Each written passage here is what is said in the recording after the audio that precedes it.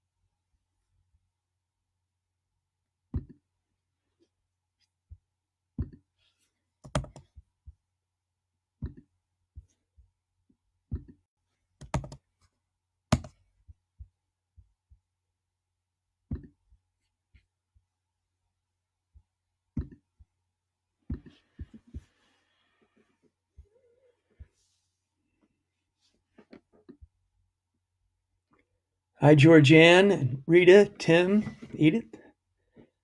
How is everybody tonight?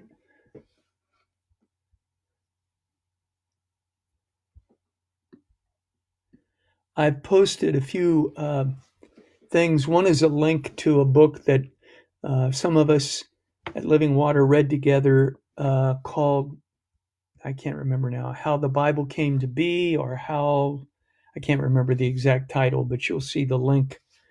Also, I just linked to a Wikipedia article on the women's court, which is one of the courts of the temple, which is the setting for some of John 8.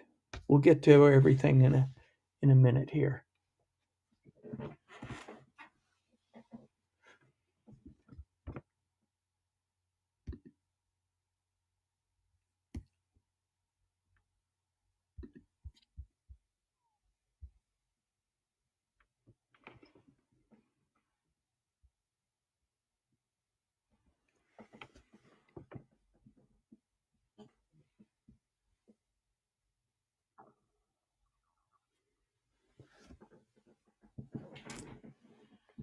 Well, good evening, and I'm glad you're able to be here, and I'm looking forward to our time together tonight. Hi, Linda. Hi, Nancy. Um, if you have any questions, thoughts, ideas, prayer requests, I think I've figured out how to keep up with comments that come in, so that'll be good. So it is Maundy Thursday evening. If you haven't had an opportunity to go to the Living Water YouTube channel, we have Maundy Thursday worship posted there. Good Friday worship will be available around noon tomorrow, and then Easter Sunday worship will be available on the YouTube channel at 7 a.m. on Easter Sunday. But we will have special editions of The Wave going out to members of Living Water with the precise links.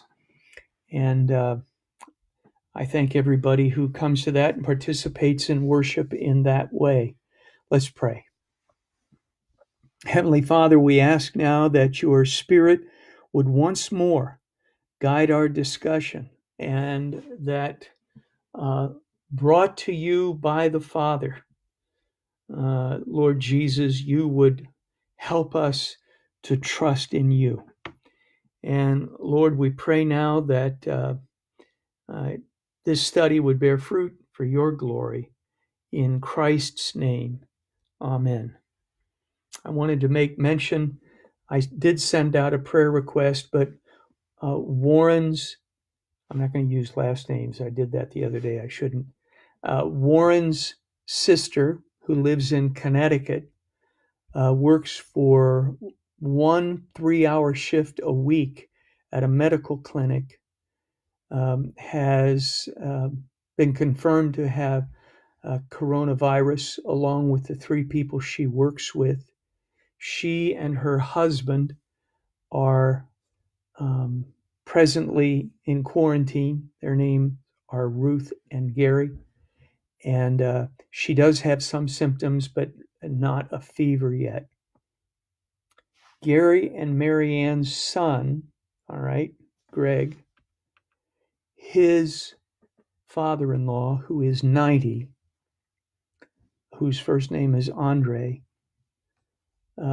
is in the hospital with coronavirus here at Miami Valley.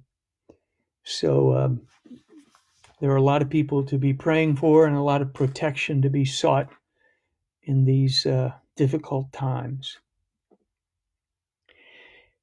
You may have noticed that somewhere in the material associated with this particular live cast, you will find the link to a book you can get either as a Kindle or as a paperback on how the Bible was formed. And I'll explain the reason why I suggested you might want to look at that book or purchase it, because it's very reasonably priced and is very informative in just a minute. I also posted a Wikipedia article in the comments about the so-called Court of the Women, or the Women's Court, at the temple in Jerusalem in Jesus' day, the first century temple, first century AD temple. And hi there, Deb. And that's an important setting, and we'll get into some details on that. The reason for bringing up the whole question of how the Bible has come to us or was formed is that we have multiple manuscripts. Let's just confine ourselves right now to the Greek or the New Testament texts. I'm not going to talk about the Old Testament manuscripts right now. We have numerous, about 10,000 manuscripts of fragments of the New Testament, dating as early as the 3rd century. And remember how the Bible was passed on, or the books or the letters that comprise the New Testament were passed on. First of all, hi, Dick. Good to see you. All right, great. God bless.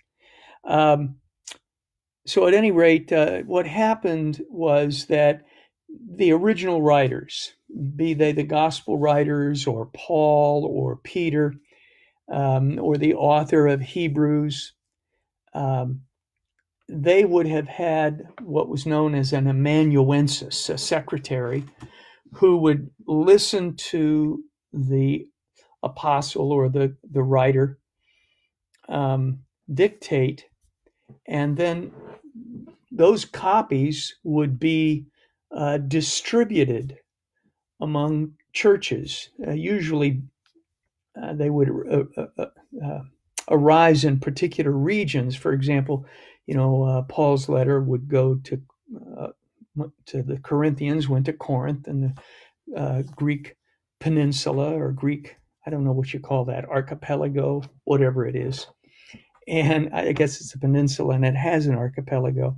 But at any rate, it would go to them. And then people would so value it that it would be copied and copied and copied. And later on, of course, this was the full-time job of some monks. Well, what happens is, in the course of this transmission, it's a little bit like playing the game of telephone, usually without any kind of agenda or ill intent. Something would get copied wrong, and then the next person would copy that, etc., etc. Sometimes there were certain theological emphases, words that might carry a certain amount of freight in one region might not carry that same freight in another. There might be slight alterations to it.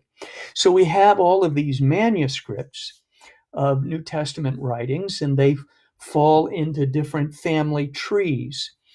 And we know some manuscripts are vastly more reliable than others. And so the job of a scholar, New Testament scholar, a translator, is to decide, okay, does this really belong in the Bible or not? Now, when you read your New Testament, depending on the translation that you read, you'll find some passages of the New Testament are not as well attested as others, or there is some dispute over their inclusion. You have that in Mark 16, for example. There are questions as to whether John 21 was originally part of John's gospel. We'll talk about that issue when we get to John 21. And here in John 8, there is a dispute about a very beloved incident that occurs in the first 11 verses of John 8. The earliest manuscripts, and even the most conservative New Testament theologians will tell you this, some of the earliest manuscripts do not include this. That isn't to say that it didn't come from John. That isn't to say that it's not true. It's just that they want to be honest and forthright with you and tell you this is not as well attested, say, as the rest of John 8. I don't think it's going to hurt us to read it. And it also contains a very important truth about Jesus within it. So let's take a look now at John 8. And in my particular translation, which is the English Standard Version, which is what's used, I can't hold this properly, in the Lutheran Study Bible. There we go. The Lutheran Study Bible, published several years ago by Concordia Publishing House. It begins with chapter 7, verse 53. So, they went each to his own house, but Jesus went to the Mount of Olives. Early in the morning, he came again to the temple. All the people came to him, and he sat down and taught them. The scribes and the Pharisees brought a woman who had been caught in adultery, and placing her in the midst, they said to him, "Teacher, this woman has been caught in the act of adultery.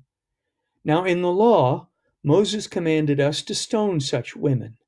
So what do you say?" This they said to test him, that they might have some charge to bring against him. Jesus bent down and wrote with his finger on the ground.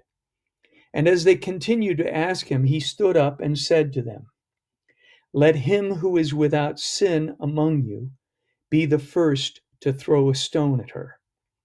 And once more he bent down and wrote on the ground.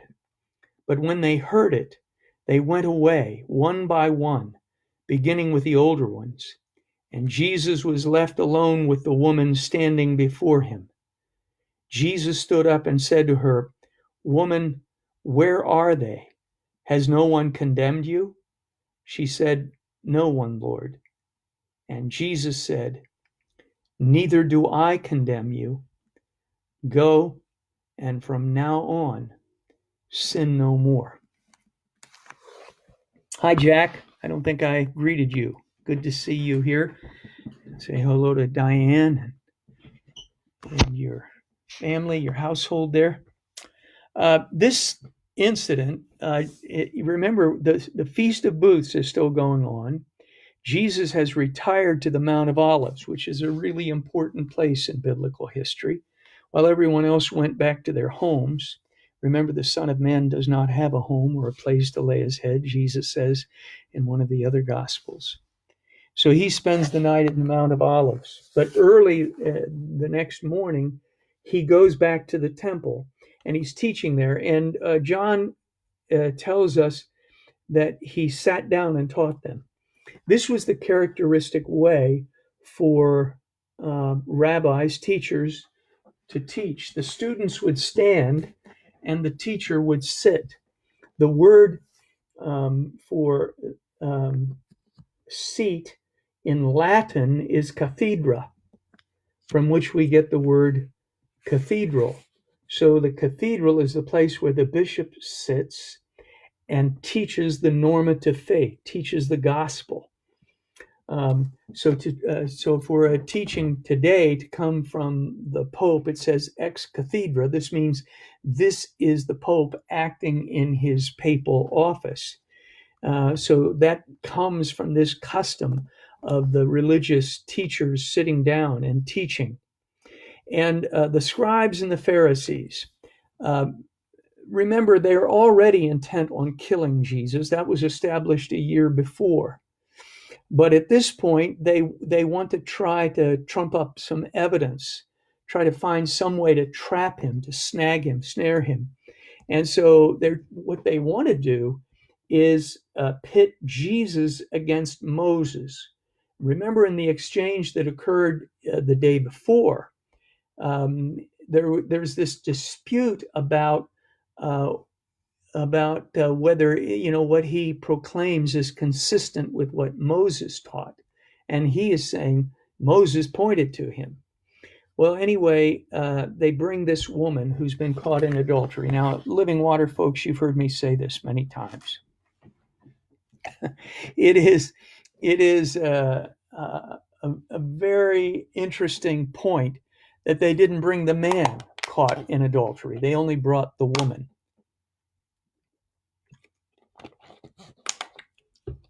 Apparently, they must have let the man go scot-free.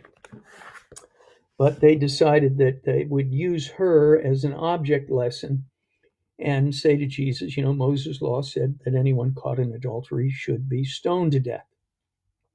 Now, you have this very curious thing of Jesus in verse 8. Well, first of all, it's mentioned in verse 6 that he bent down and wrote with his finger on the ground. And then in verse 8, once more he bent down and wrote on the ground. It is not clear what exactly Jesus is doing, but there are many scholars over time who believe that what he was doing was writing the sins of the world in the dust in the ground. In any case, the words that he speaks to them carries the same freight, because if he is writing the sins of the world in the ground there in the dust, that would mean that he is saying, you're not really in a position to judge someone else for sinning because you too are sinners, which is what he says In verse 7, let him who is without sin among you be the first to throw a stone at her. I've often speculated whether in this time, if Jesus said that to a crowd of people today who were intent on judging a human being, whether they would walk away or whether they would just start throwing stones. It seems to me that we live in a time where we have fewer standards, but because we have no standards, we're more judgmental. In other words, the standards change by the day according to political correctness, and political correctness can come from the left wing, the right wing, or no wing.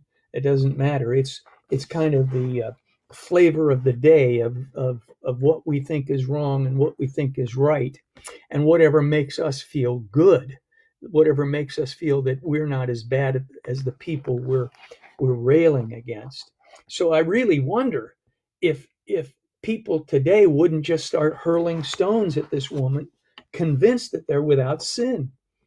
Because so often when I talk with people about the gospel who are outside the faith, they can't understand what Jesus came to save us from. They have no notion of their sin. But here it says, beginning with the oldest, probably because they're wiser, they dropped their stones and walked away. And then Jesus proclaimed to her, sin no more. Go and from now on, sin no more.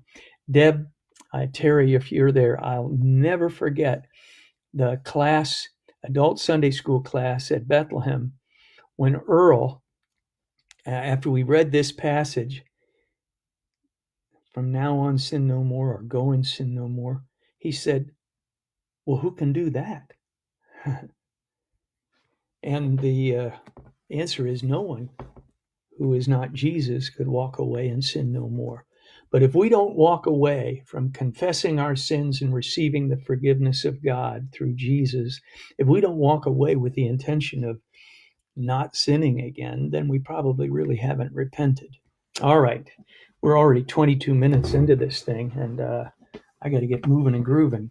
Verse 12. Again, Jesus spoke to them, by the way, at verse 12, we come to the undisputed beginning, or the undisputed portion of chapter 8. Again, Jesus spoke to them, saying, I am the light of the world. Whoever follows me will not walk in darkness, but will have the light of life. This echoes the words in John 1 that says that Jesus is the light of the world. The darkness has not overcome it, and in him was the life of the world. Okay. So the Pharisee said to him, you are bearing witness about yourself. Your testimony is not true. Jesus answered, even if I do bear witness about myself, my testimony is true, for I know where I came from and where I am going, but you do not know where I come from or where I am going. Remember, they had this argument last night. They have no idea where he's come from. Jesus knows where he's coming from, or has come from. You judge according to the flesh. I judge no one. This is an important point. Jesus Christ, in truth, Jesus does not judge us. We judge ourselves. If we spurn Jesus, as I mentioned a few nights back, then we're standing naked in our sin, and we're left to be judged on the basis of the standards that we try to put other people under. But if we trust in Jesus, we are judged according to the standard of his behavior, because he covers us with his righteousness. So Jesus does not judge us. We judge ourselves. We condemn ourselves by rejecting the Savior of the world. Verse 16, yet even if I do judge, my judgment is true, for it is not I alone who judge, but I and the Father who sent me. In your law it is written that the testimony of two people is true. I am the one who bears witness about myself, and the Father who sent me bears witness about me. They said to him, therefore, where is your Father?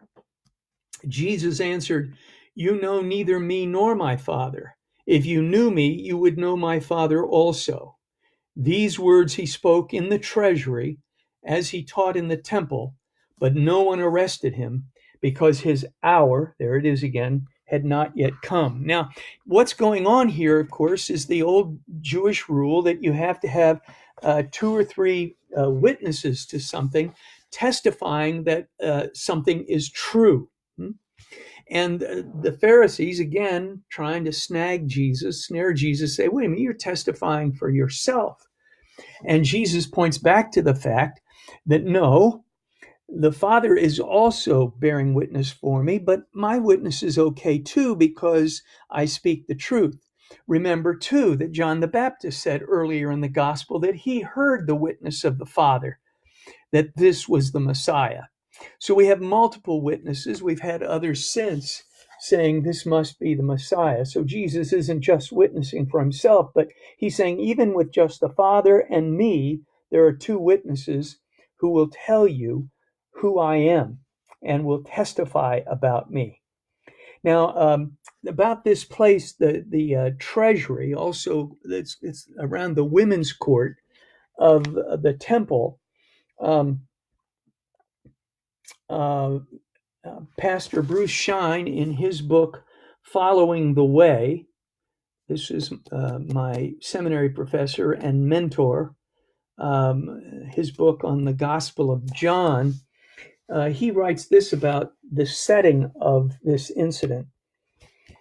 Meanwhile, a crowd is gathered in the women's court, also called the treasury because of the trumpet-shaped collection boxes placed at its entrance, to listen to his inspiring message. There could be no better place for a popular preacher to gather a congregation. In this area, all of God's people, male and female, Judean, Samaritan, Galilean, Greek, Nazarene, and even the lepers who come here for certification that they are healed, can hear his message. So Jesus has chosen the spot, and I'll post a link to this book, although it's rare as hen's teeth, but I'll post a link to it anyway after we're done. Jesus could not have picked a better spot to project his message there at the temple, and there are all kinds of people there. Well, the Pharisees want to trap him there as well. But his hour has not come, and so we go on to verse 21. So he said to them again. Now here, we talked about how things are escalating. Things really get escalated here in this chapter. And Jesus is not giving up his argument. So much for this meek Jesus who can be pushed around. Verse 21. So he said to them again, I am going away, and you will seek me, and you will die in your sin. Where I am going, you cannot come. So the Jews said, will he kill himself, since he says, where I am going, you cannot come? He said to them, you are from below. I am from above. You are of this world. I am not of this world. I told you that you would die in your sins, for unless you believe that I am he, you will die in your sins. I want to stop right there. Literally, what Jesus says at this point is not that I am he. Rather, he says that I am. He uses the phrase, you don't believe I am, that I am. Of course, I am, ego eimi in the Greek, translates the Hebrew Yahweh, God's name, the one that he gave to Moses at the burning bush, Yahweh. Who shall I say sent me? Moses asks when he's told to go to the Pharaoh. Tell them I am sent you. And in the Hebrew, Yahweh means I am who I am, I was who I was, I will be who I will be. The point is that this God is the foundational noun and verb from which all of creation springs. I am. And that's going to be a very important phrase in this chapter too. And Jesus is claiming that mantle for himself. He is not mincing any words. He is Yahweh in the flesh. All right. So they said to him, "Who are you?" More cluelessness, because he just told him, "I am." "Who are you?" Jesus said to them, "Just what I have been telling you from the beginning. I have much to say about you and much to judge, but he who sent me is true, and I declare to the world what I have heard from him." They did not understand that he had been speaking to them about the Father. So Jesus said to them, "When you have lifted up the Son of Man, then you will know that I am he, and that I do nothing on my own authority, but speak just as the Father taught me. And he who sent me is with me. He has not left me alone, for I always do the things that are pleasing to him." As he was saying these things, many believed in him. So we've seen this kind of ebb and flow, people believing in him, people deserting him, people believing in him, people disputing with him. Jesus is always a bone of contention. We mentioned that in chapter 7. Now, I want to go back to his use of this phrase, "I am." There are 4 places in the Gospel of John. I mean, there are places where Jesus says, "I am he," or I'm the good shepherd, I'm this. But there are 4 places where he explicitly identifies himself as Yahweh, as "I am." And this one we read just a moment ago is one of those places. And he's saying, you don't get me because you are so mired in this world. You pay no attention to the Father. You pay no attention to the Word of God. You pay no attention to the promptings of the Holy Spirit. How could you believe that I am? You are of this world. Now, this is not how to win friends and influence people on Jesus' part.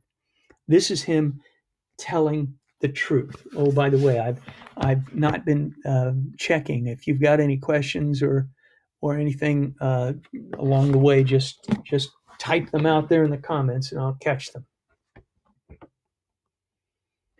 Verse 31. So Jesus said to the Jews who had believed in him, "If you abide in my word, you are truly my disciples, and you will know the truth, and the truth will set you free." When Jesus speaks of the truth, he's not speaking of an abstraction. He is the truth. That's what he says in John 14, verse 6. "I am the way, the truth, and the life," right? For Jesus to be the truth is for him to be what the Lutheran theologian of the last century, Paul Tillich, called the I'm going to forget the phrase, the foundation of being, right? The ground of being, right? And it also means that he is the canon, the measuring stick by which all truth claims are to be measured. The reason that the Bible passes muster is that it points faithfully to Jesus and who he was and what he said. It would not be holy if it weren't pointing to Jesus. And so, but what he's saying is that if you know him, you will know the truth. If you abide in him, that's that same word we talked about over and over again in the Gospel of John. Menane, remain, stick, stay, right? If you stick with me, you'll know the truth. Verse 33. They answered him, "We are offspring of Abraham and have never been enslaved to anyone. How is it that you say you will become free?" Well, the whole history of Israel is one of slavery. The people have always been slaves, right? There was 430 years of slavery in Egypt. There was, they were under slavery now under the Romans, so they're living in complete denial. The minute that a Christian or the Word of God, or a Christian speaking the Word of God, tries to tell people that they are in bondage to sin and cannot free themselves, they insist that they're free. Because if they actually have to acknowledge that they're in bondage to sin, then they will have no choice but to turn to a Savior. Verse 34, Jesus answered them, "Truly, truly, amen, amen. I say to you, everyone who commits sin is a slave to sin." Well, that's everybody. "The slave does not remain in the house forever. The Son remains forever. So if the Son sets you free, you will be free indeed. I know that you are offspring of Abraham, yet you seek to kill me because my word finds no place in you. I speak of what I have seen with my Father, and you do what you have heard from your father." Oh boy. So this is a big time insult again. But what Jesus is saying is, if you're a slave, you have no rights in the household. But if you're the son, you always have the household, right? Even Prince Andrew still is a member of the royal house in the United Kingdom, even though he's a Goomba, right? He has not been disowned. Well, Jesus is the Son who always has the inheritance. And of course, he can share that inheritance with us. He says later in the Gospel of John that he's going to build many rooms for us. In my Father's house are many rooms, and I go to prepare a place for you. So here we have the contrast between a slave. A slave can be sold. A slave can just be left out in the cold, right? But the son always has rights. And he's saying, if you were the offspring of Abraham, you would welcome me. But he's saying also they have a different father. Verse 39. They answered him, "Abraham is our father." Jesus said to them, "If you were Abraham's children, you would be doing the works Abraham did. But now you seek to kill me, a man who has told you the truth that I heard from God. This is not what Abraham did. You are doing the works your father did." They said to him, "We were not born of sexual immorality. We have one Father, even God." Jesus said to them, "If God were your Father, you would love me, for I came from God and I am here. I came not of my own accord, but he sent me. Why do you not understand what I say? It is because you cannot bear to hear my word. You are of your father, the devil, and your will is to do your father's desires. He was a murderer from the beginning and has nothing to do with the truth, because there is no truth in him. When he lies, he speaks out of his own character, for he is a liar and the father of lies. But because I tell you the truth, you do not believe me. Which one of you convicts me of sin? If I tell the truth, why do you not believe me? Whoever is of God hears the words of God. The reason why you do not hear them is that you are not of God. These were people who were, briefly anyway, his disciples. But they couldn't stand the thought that they were slaves to sin who could not free themselves, and that they needed Jesus in that way. They believed in him without really understanding at this point what it meant to believe in him. And as he unpacked it for them, they became increasingly offended by him. Now, remember, they begin by saying Abraham is our father, and then when the stakes get higher, they say God is our father. There are only a few passages in the Old Testament where God is referenced as Father. This is why Jesus giving us the Lord's Prayer is fairly revolutionary, because what he does is he shares with us the same relationship with God the Father that he has. And he privileges us with that through our faith in him. He says, if you were Abraham's children, you'd be doing the works that Abraham did. Well, what were the works that Abraham did?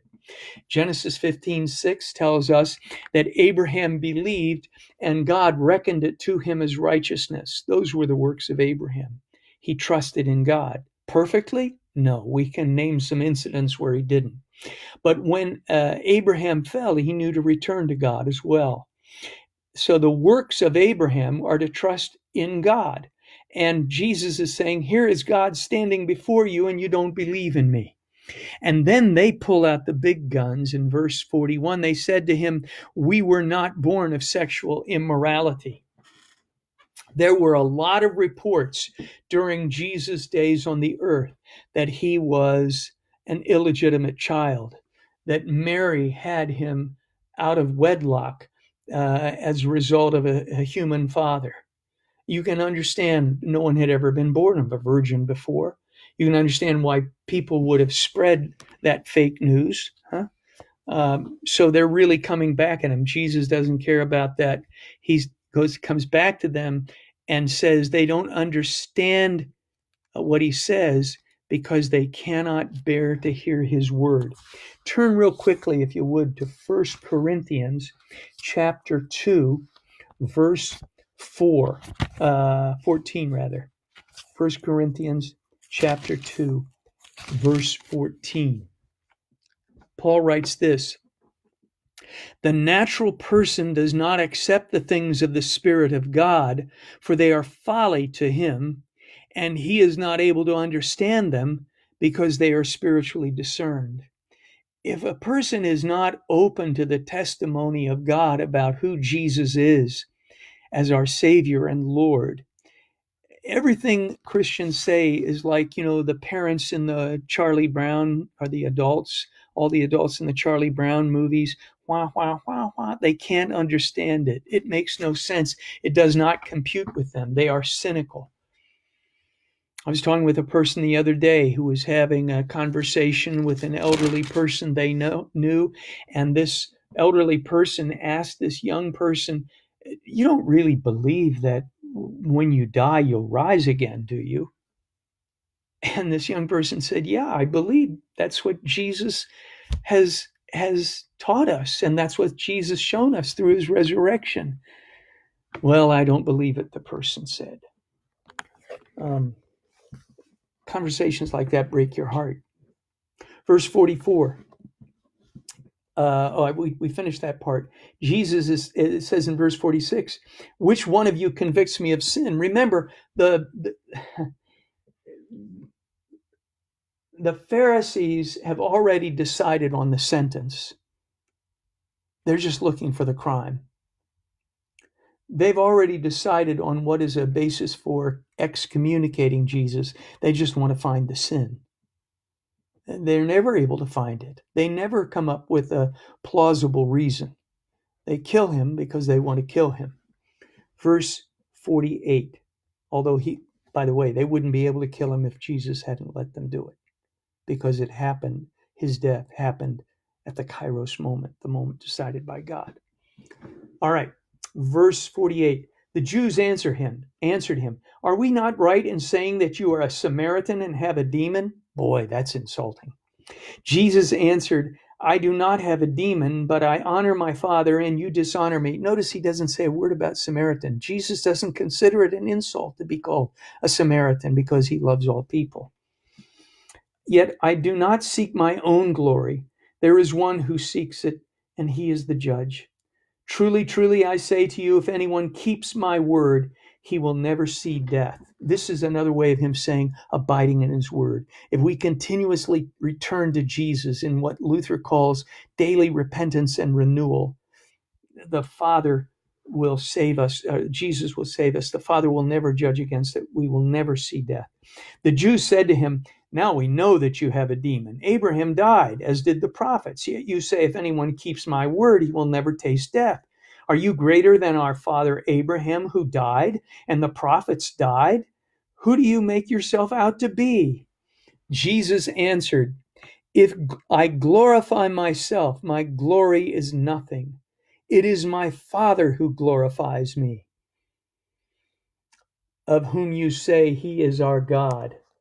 But you have not known him. I know him. If I were to say to you that I do not know him, I would be a liar like you.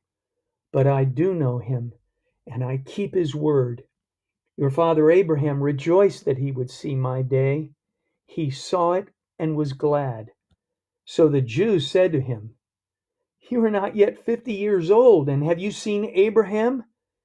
Jesus said to them, "Truly, truly, I say to you, before Abraham was, I am." So they picked up stones to throw at him, but Jesus hid himself and went out of the temple. So, if the minority, the less well attested manuscripts are right as to how this chapter begins, it begins with people wanting to stone a woman, and it ends with people wanting to stone Jesus. It says something about how he bears the sins of the world. And it also says to me that the incident with the woman caught in adultery is probably authentic, and we shouldn't worry too much about it. Also, for Jesus to say, as we've already pointed out in verse 58, before Abraham was, I am, is about as stunning a claim as possible. And as I mentioned last night, when you confront this claim from Jesus, C.S. Lewis says you got to choose. Is he a madman? Is he a liar? Or is he who he says he is?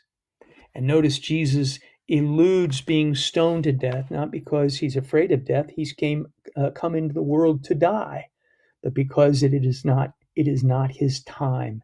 It is not his hour. Tomorrow, we'll get into chapter 9, and we will meet one of my favorite characters, true characters, in the Bible. Any prayer requests, go ahead and jot them in the comments if you want to. I'll give you a moment to do that.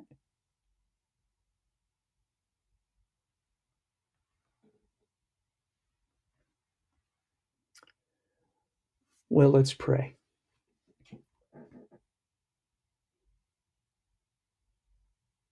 Heavenly Father, we thank you that Jesus has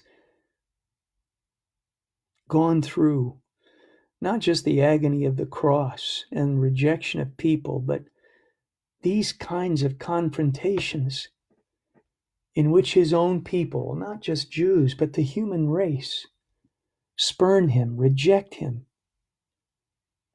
And yet, he stayed to his task. He stayed to his call to offer his life up for us and to bring us the forgiveness of sins. We thank you that we can come to you in Jesus' name and repent and be made new each day. We pray on this Maundy Thursday, Lord, that you would create within us a depth of gratitude that just springs out of us in acts of love and witness for the Savior Jesus to others. We pray too, Lord, that you would give your healing to Andre and to Ruth. And we pray, Lord, that you would bring healing to all who are suffering from this virus. We pray again, as we do every day, for those who are on the front lines in this fight. We pray for doctors and nurses who are dying because they're trying to save us. We pray for public health officials, elected officials. We pray for our country. We pray for our communities. We pray for our world. That in this moment when we are confronted with the reality of our mortality, that we will recognize that we are slaves to sin without Jesus Christ and we cannot free ourselves. And we pray, Lord, once again, that you would free us and send your empowering, enlivening spirit, that we might live for you alone today and for all eternity. In Jesus' name we pray. Amen. Thank you so much for being with us.